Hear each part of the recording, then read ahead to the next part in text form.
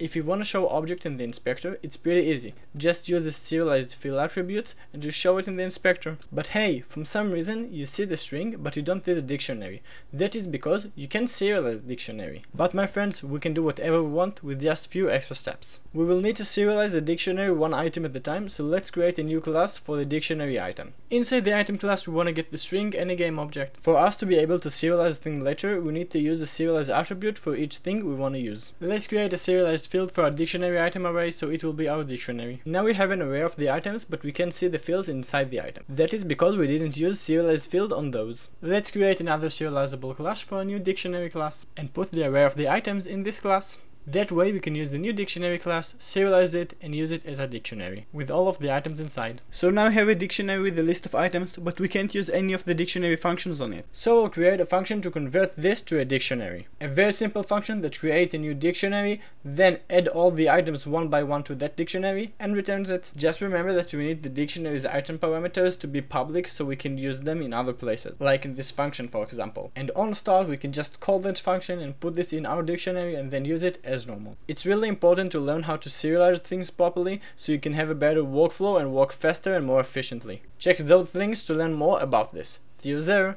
Bye!